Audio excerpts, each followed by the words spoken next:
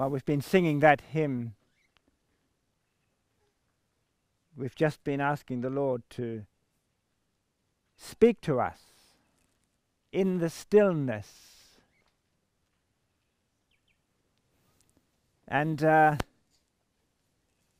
we are aware of the messages that we have had in the past years, and especially ones we've had at Camp Woody. If you recall,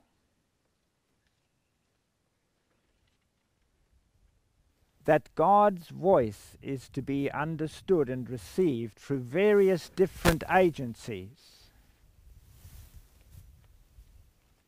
And one of them is discerning God's voice in nature. And here we are now. And this morning as I was walking through nature, the thought struck me that many people have difficulty, maybe even the children. You know, I asked the question last night, can you see God as Moses saw him? He saw the invisible. Can you hear him through nature? What is he saying? How can I actually recognize his voice? And there is one quote from the Spirit of Prophecy that tells us when your soul inside of you is silent,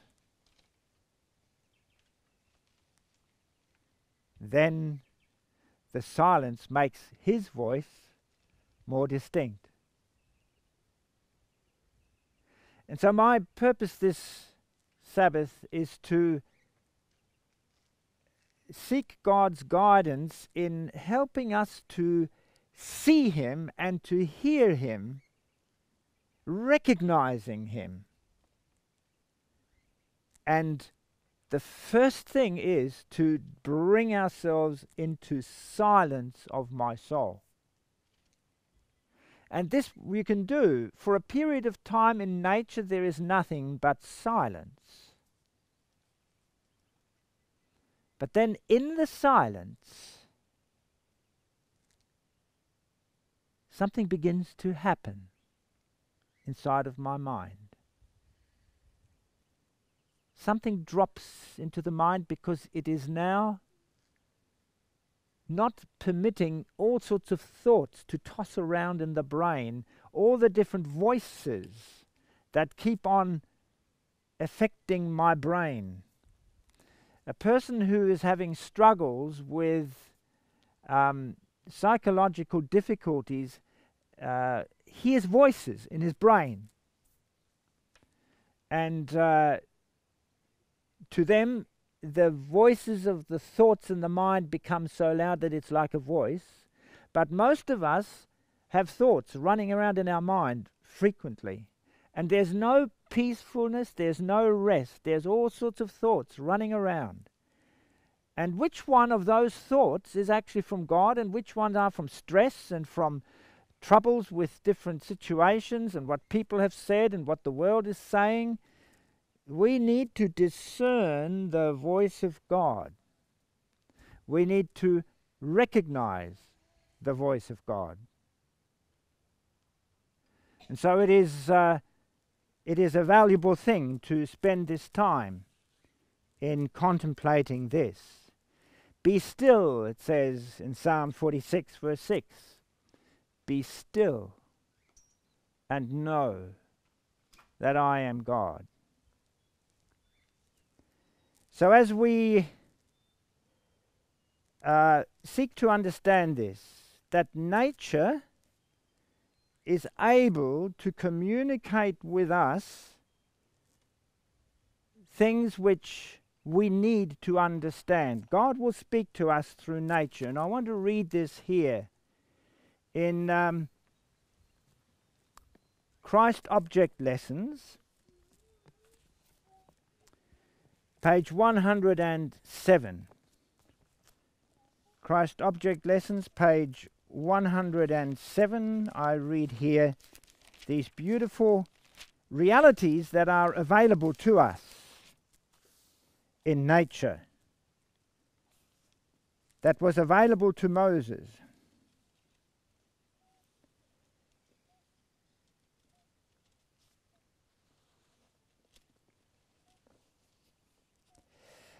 By many, man's wisdom is thought to be higher than the wisdom of the divine teacher. And God's lesson book is looked upon as old-fashioned, stale, and uninteresting. But by those who have been vivified by the Holy Spirit, it is not so regarded. They see the priceless treasures and would sell all to buy the field that contains it.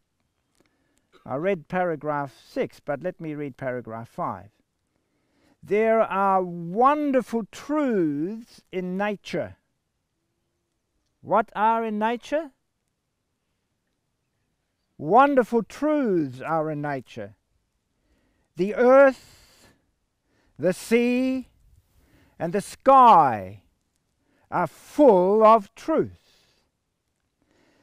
They are teachers. Nature utters her voice in lessons of heavenly wisdom and eternal truth. Did you notice that? Nature, among which we are here seated and contemplating, has wonderful truths in it. The earth, the sea, and the sky are full of truth. They are our teachers. Nature utters her voice in lessons of heavenly wisdom and eternal truth. So this is the point. We need to actually experience this. And that's what my burden is, that we actually experience this speaking of God in nature. Shall we read the next words? It says, "But fallen man will not understand." What's that? As these truths are brought to us in nature, fallen man will not understand. Isn't that true? Have you understood nature, children? Have you understood God speaking in nature? Have you seen God? Have you seen the truths in nature? How many of us have had difficulty in that? Because we are fallen. And God is speaking to us in nature, but we don't understand. It goes on to say, sin has obscured his vision, and he cannot of himself interpret nature without placing it above God. This is interesting. What has sin done? That you cannot, it has obscured your vision. In other words, God is right in front of you and your vision can't see him. Sin has obscured your vision. And here's the answer why Moses spent time in the wilderness to actually come to see God face to face, as we read. He had to deal with the obstruction of his own sinful nature. But when he stopped and spent that time, then he could rightfully look at nature and and correctly see God in it. Correct lessons cannot impress the minds of those who reject the Word of God. The teaching of nature is by them so perverted that it turns the mind away from the Creator. And it's very interesting that the pagans actually worship the gods of nature. They worship nature itself. That's where pantheism comes from. And that is because fallen man isn't looking at these things aright. And so this poses before our mind a very serious consideration. If God is visible in nature around me, if I can hear his voice and I can sense his presence, what must happen that I can actually see the invisible in nature around me? This is for us to consider very carefully, and while we spend our weekend together, I'm praying that the Lord will actually break through the barrier that prevents us from seeing him as he really is around us in nature. And as I said in the last night, at the end I just want to ask you, what has become clear to you as you spend time in nature around you? And that comes back to in the mornings. Please, children or adults, take your children. Don't just let them sit around the fireplace.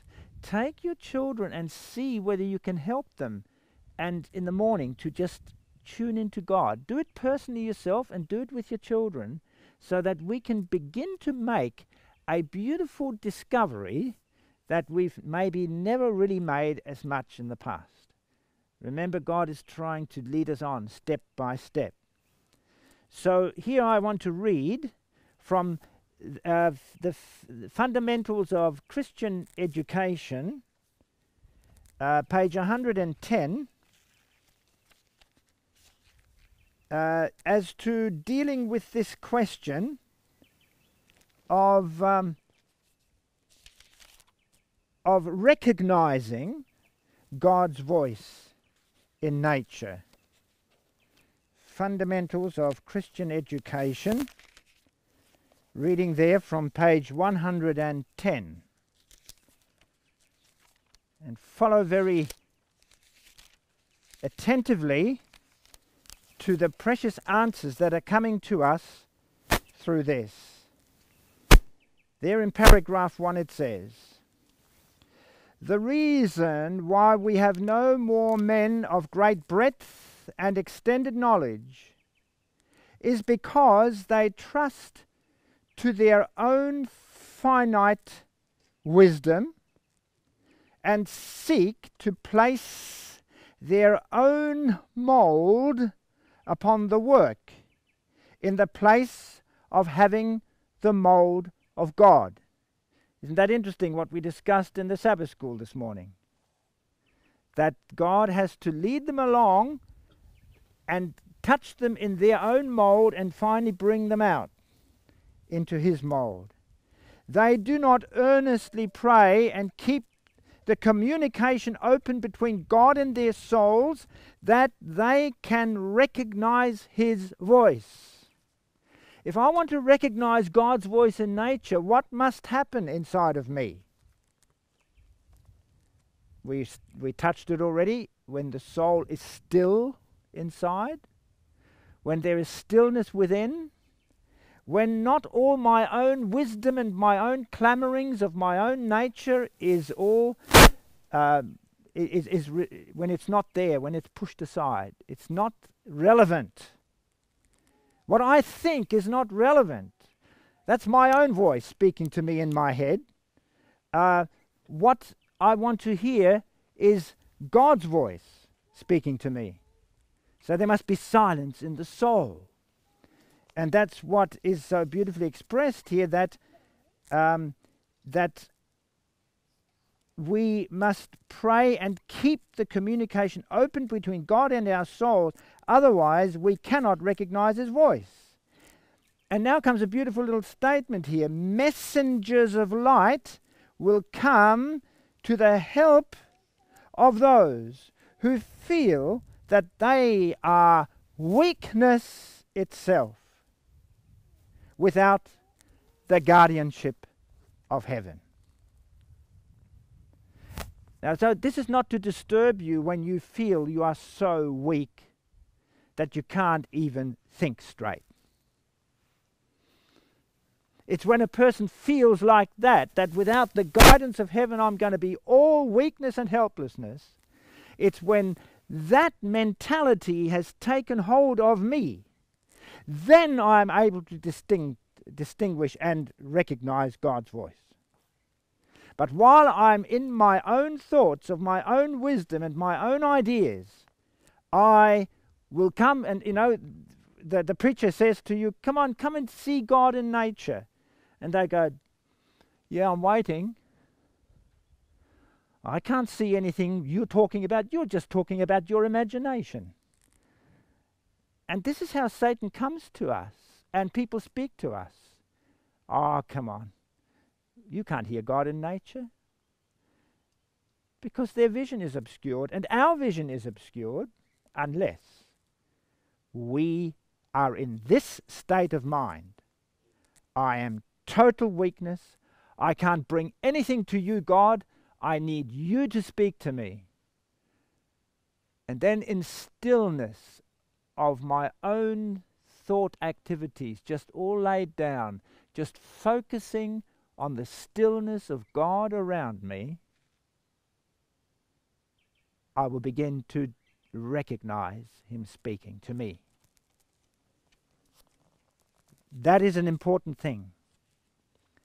Now, I want you to turn your Bibles to John chapter 10. And there Jesus makes a beautiful statement in reference to the point that people who are keeping their minds open to him, communion with him by realizing their own weakness without the help of heaven, that those kind of people Jesus regards as his sheep. Sheep are not like goats. Sheep are very blank. They need guidance, whereas goats, they know what they want to do. And that's why the Lord sorts out the sheep from the goats. Sheep are dependent on their shepherd's voice. If we read here in John chapter 10, verse 27.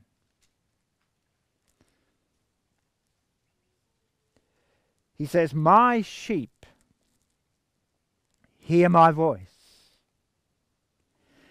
and I know them, and they follow me. And I give unto them eternal life, and they shall never perish, neither shall any man pluck them out of my hand. What a precious promise that is. And I want to tell you personally that this promise I have stuck to and held to from my earliest years. When my mother showed me this scripture, this became dear to me at the age of about 12, 13. My sheep hear my voice, and I know them, and they follow me. And then I give them eternal life. Isn't that what we want? So if I want eternal life, I need to be a sheep that will hear his voice. And what do I need? I need to have an attitude of total helplessness and weakness if I'm going to recognize it. So I want to read here from Manuscript Releases, Volume 21, page 370. it says,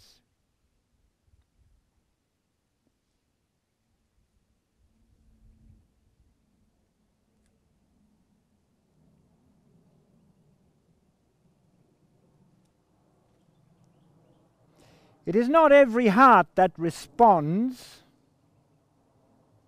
but every heart may and can, if it will, respond to that love that is without a parallel. And this connects us with all our love messages we've been considering.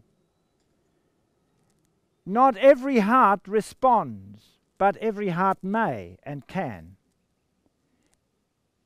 if it will respond to that love that is without a parallel.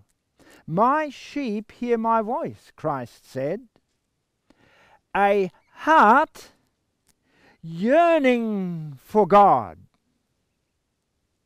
will recognize the voice of God. God cannot respond to one soul that does not respond to His grace offered, His love bestowed. See how that connects with the previous statement? Only when we feel our absolute weakness,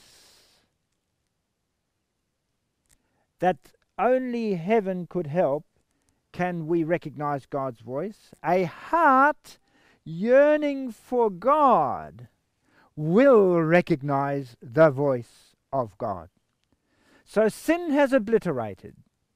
But as I am aware of my sin and I'm aware of my weakness, if I actually embrace that reality as an important ingredient in my walk with God, I will then begin to become aware and discern God's voice. I will then become a sheep of God, not a goat. I will hear the shepherd's voice, and I will, because I am yearning for God. And as I'm yearning for God, He knows. He knows whether I'm yearning for God. And I was out there in nature this morning,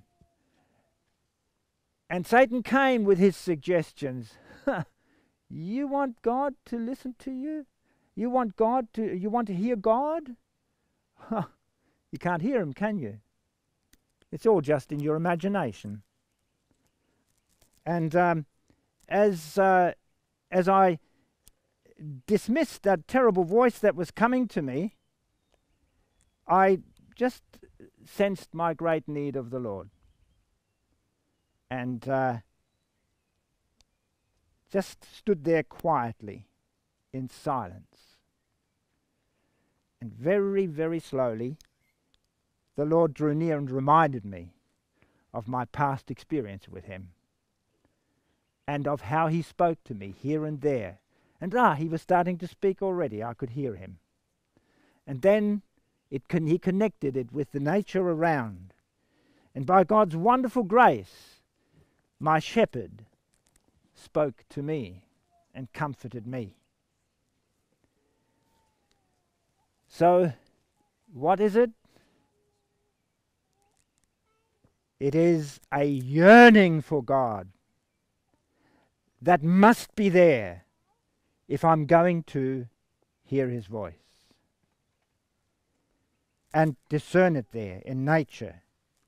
I read also from that I may know Him. That I may know Him, page 52.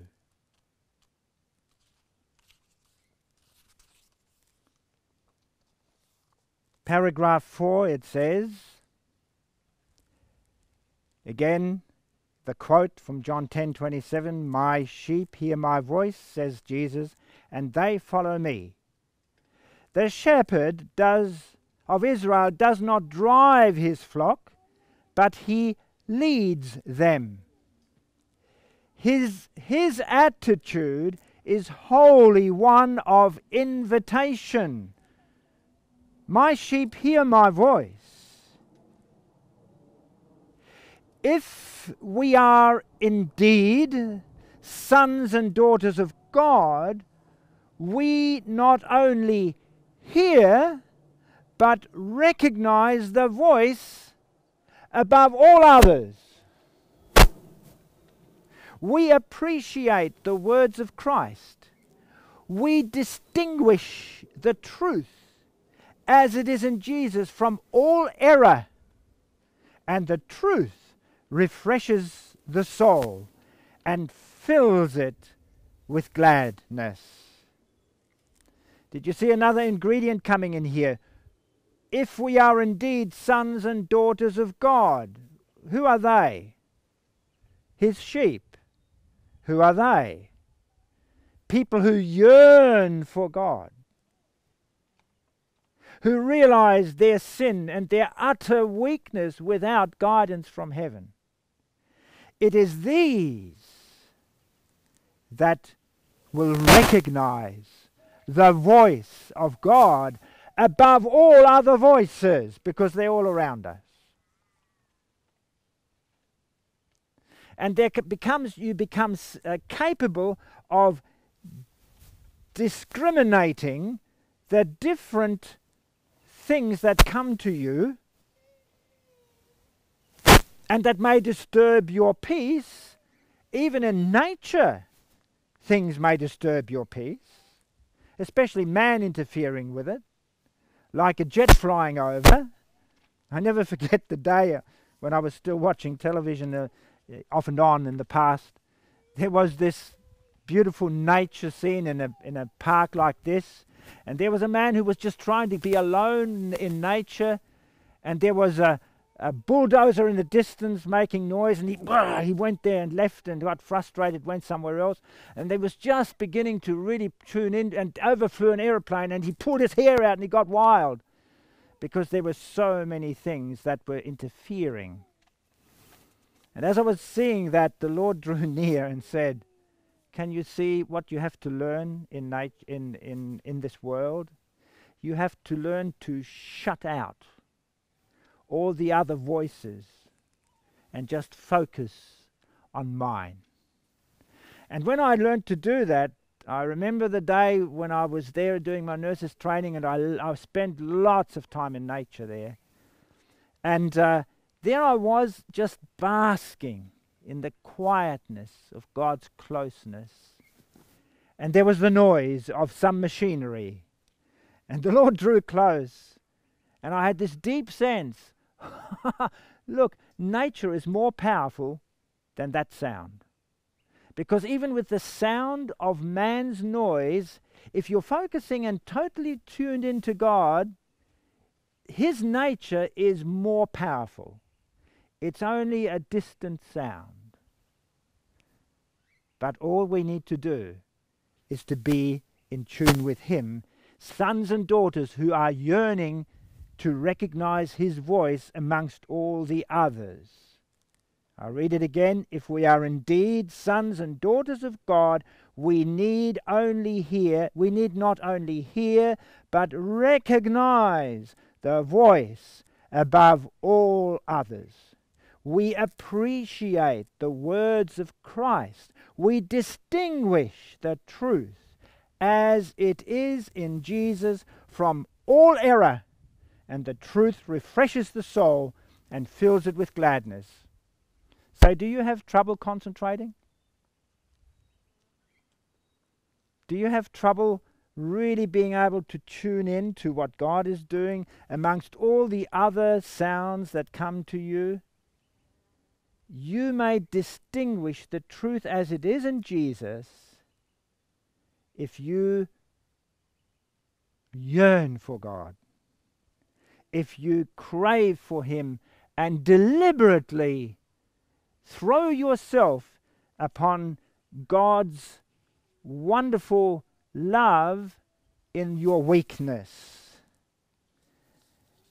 There are a people that are going to be saved who have never read the Bible. There are people who are going to be saved without ever hearing a preacher.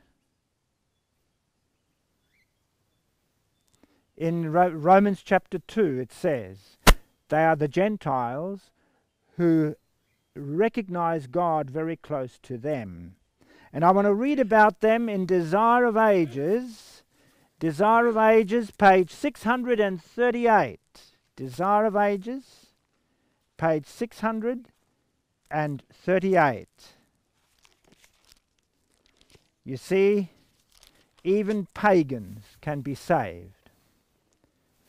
Powerful little quote, this one. It says,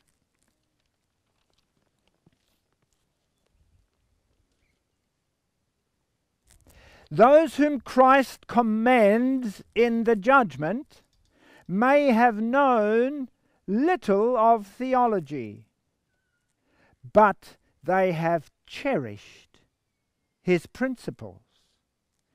Through the influence of the divine Spirit, they have been a blessing to those about them. Even among the heathen are those who have cherished the spirit of kindness. Before the words of life had fallen upon their ears, they have befriended the missionaries, even ministering to them at the peril of their own lives.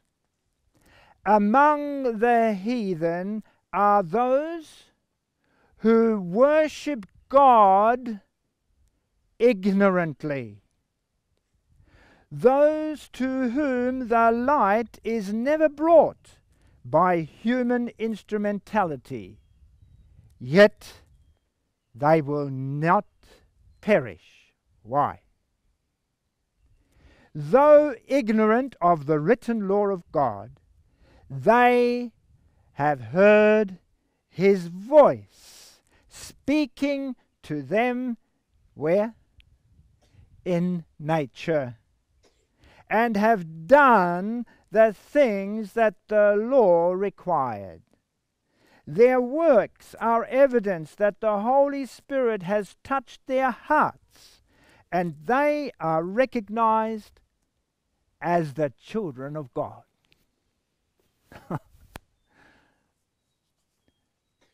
We are greatly blessed. We have the knowledge of theology, so called in theology, but Sister White used the word right there, that the knowledge we have of God's word, we are richly blessed with.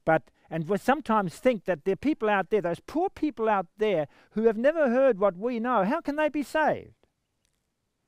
Well, they can be, because they are the children of God when they, in their bereft condition, have a yearning for the great God that they can see is speaking to them in nature.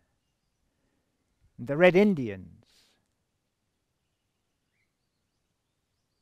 The Red Indians call him the Great White Spirit.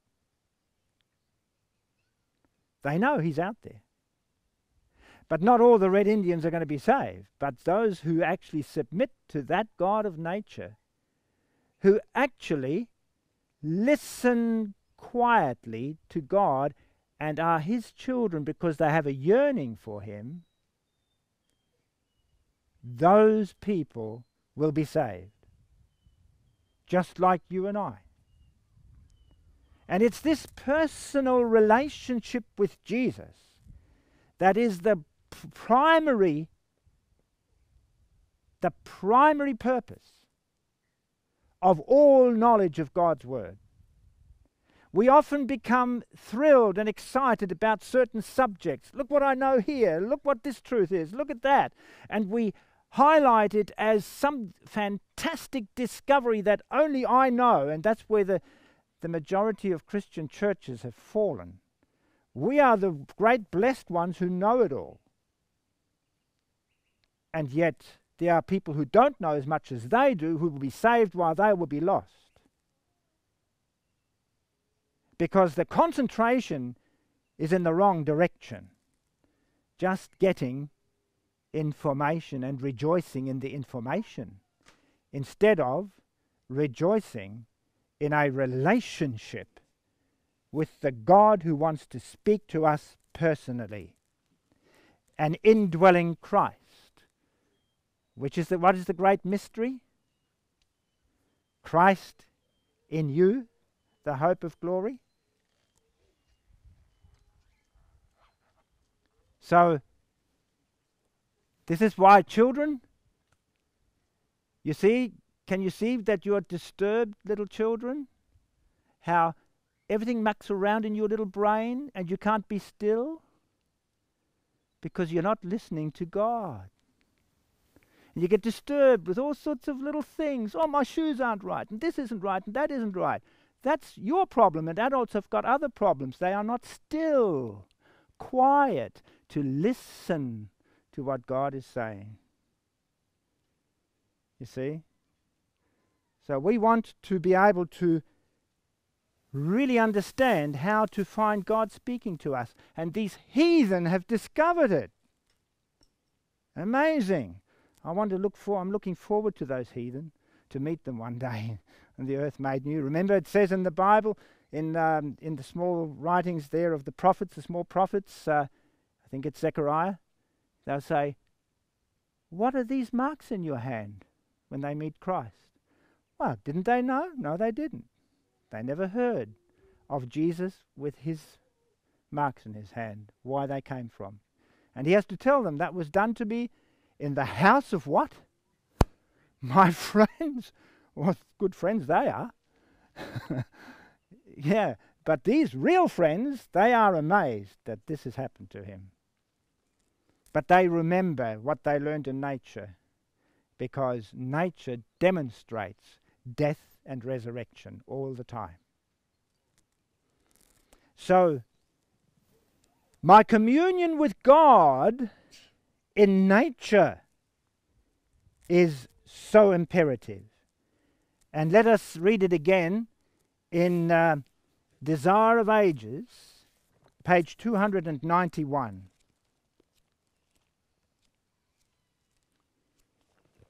Desire of Ages, page 291.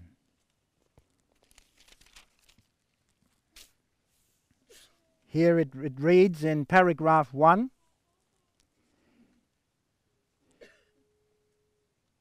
In his training his disciples, Jesus chose to withdraw from the confusion of the city to the quiet of the fields and hills, as more in harmony with the lessons of self-abnegation he desired to teach them. Here it is again. That's what he taught Moses in the discipline of the wilderness. He taught the disciples the same way, because there in the wilderness, in nature, are the lessons of self-abnegation. And during his ministry, he loved to gather the people about him under the blue heavens on some grassy hillside or in the beach beside the lake. Here, surrounded by the works of his own creation, he could turn the thoughts of his hearers from the artificial to the natural. In the growth and development of nature. Now listen, this is where we are now getting some information, where we will actually be able to discern God. What? In the growth and development of nature were revealed the principles of his kingdom. And now we can start hearing, oh, the principles of God's kingdom are being taught me in nature. I'm now able to see the principles of heaven as I look and am distinguishing. As men should lift up their eyes to the hills of God and behold the wonderful works of his hands, they could learn precious lessons of divine truth. Christ's teaching would be repeated to them in the things of nature. So it is with all who will go into the fields with Christ in their hearts. They will feel themselves surrounded with a holy influence. The things of nature take up the parables of our Lord and repeat his counsels. By communion with God in nature, the mind is uplifted and the heart finds rest. And that was our scripture reading, wasn't it? The mountains and the little hills provide rest by righteousness. Wow. If you followed very carefully now, your mind will be tuned to be able to actually see and hear God in nature. Because what are we looking for? If I'm really craving for the answers of life in my heart, then God will draw near to me. I am his child, and he will speak to me. I can discern his voice. And what will I gain? Remember what we gained through the study of Moses? A sense of God's presence was continually with him. And the sense of God's presence is in nature around us. It says, as we go into the fields and the nature, they will feel themselves surrounded with a holy influence. The things of nature take up the parables of our Lord and repeat his counsels. By communion with God in nature, the mind is uplifted and the heart finds rest. I will see God because as I am experiencing the sense of his presence, which Moses spent 40 years in the wilderness to discover, it grew on him, it became part of him. And then he could go through the helter-skelter of the ridiculous experience with all the children of Israel and with Pharaoh and with all those things, and he could just calmly move on because he had the experience of God very close to him, face to face. Even in the negatives, he saw the Lord at work. So this beautiful campout that we are having is a privilege that we need to take, and I'm so glad that we've made the effort to be here. Some people have said to me, "Oh, I don't think I need to go." And I just say nothing. I go, "Lord, please." We miss out on such precious things when we think church is only there for the going and all those other things are unnecessary. Everything that the church is engaging in is necessary for my soul, because everything is specially coordinated by God to help us to make a closer relationship with him. I want to conclude with a quote from the book Education, page 100. Education, page 100. And here we read,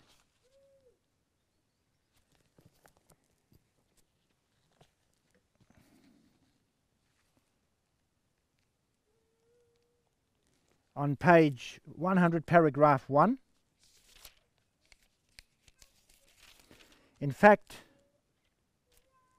this whole chapter is entitled God in Nature. And this is a beautiful summary that I want us to take with us from this hour of divine service. It says, "Upon all created things is seen the impress of the deity. Nature testifies of God." But remember, you can only get it if your mind is not benighted by sin. The susceptible mind, here it is, see how summarizing it is? The susceptible mind, brought in contact with the miracle and mystery of the universe, cannot but recognize the working of infinite power. The susceptible mind? What was that again? A mind that feels that sin obliterates my view, therefore I'm totally weak. I'm so weak, unless the Lord helps me, I'm never going to see straight. And that mind is now susceptible. It's the mind of the sheep. It's the mind of the sons of God. They are now susceptible, and they will recognize the working of infinite power. Not by its own inherent energy does the earth produce its bounties, and year by year continue its motion around the sun.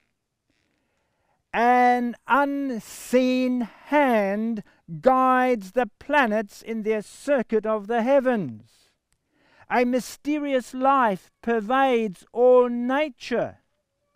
A life that sustains the unnumbered worlds throughout immensity, that lives in the insect atom, which floats in the summer breeze, that wings the flight of the swallow and feeds the young ravens which cry, that brings the bud to blossom and the flower to fruit. Are you picking up how to discern God's voice in nature? How to see God in nature? Did you pick it up? You will realize that everything you are looking at is being sustained by God. An unseen hand is doing all that. So can you see now why Moses continued? Because he saw the invisible. Did you pick it up, children? It's very important you're listening. How did Moses see the unseen? He looked at the demonstration of a hand that was invisible, moving upon nature around him. Because what did I just read? Not by its own inherent energy does the earth produce its bounties, and year by year continue its motion around the sun. You know, people study it. You've studied it in biology and in science, in school. They just think, well, that's all just going around. It has to. That's the way it is. Instead of realizing an unseen hand is constantly doing all this. And as your mind is tuned in, you will see God everywhere in nature.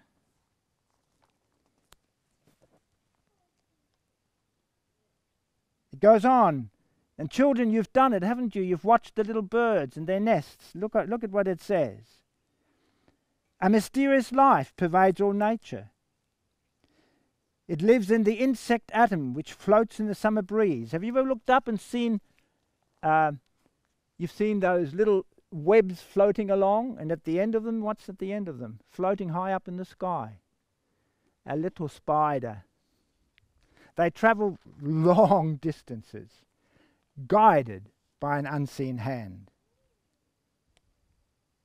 That wings like the wings that flight of the swallow, so the hand wings the flight of the swallow and feeds the young ravens which cry. That brings the bud to blossom and the flower to fruit. The same power that upholds nature is working also in man. The same great laws that guide alike the star and the atom control human life. In Him we live and move and have our being. We become part of the handiwork of God as we look in our mind to these things. It's such a bad interpretation to think that we have come from Mother Earth, and to think that we have all evolved as everything around us has evolved. They do not acknowledge that they can actually see God instead of simply the things around them.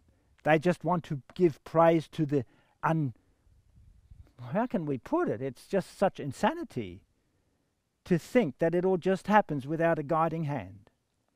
but there we see God. It goes on to say, the laws that govern the heart's action, regulating the flow of the current of life to the body, are the laws of the mighty intelligence that has jurisdiction of the soul. That's why I said to you last night, feel your pulse and think. Can you make that heart slow down? Can you make that heart speed up? Can you control that heart? Only God can. And this is what keeps me healthy, brethren and sisters, a deep appreciation that when my heart plays up, God can control it. Here it is. It goes on to say,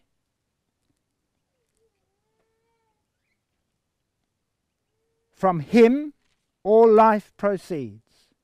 Only in harmony with Him can be found its true sphere of action. For all the objects of His creation, the condition is the same: a life sustained by receiving the life of God, a life exercised in harmony with the Creator's will. To transgress His law, physical, mental, or moral, is to place oneself out of harmony with the universe, to introduce discord, anarchy, ruin. To him who learns thus to interpret its teachings, all nature becomes illuminated. The world is a lesson book, life a school. The unity of man with nature and with God, the universal dominion of law, the results of transgression, cannot fail of impressing the mind and molding the character. Molding the character. Now, what did you just notice now?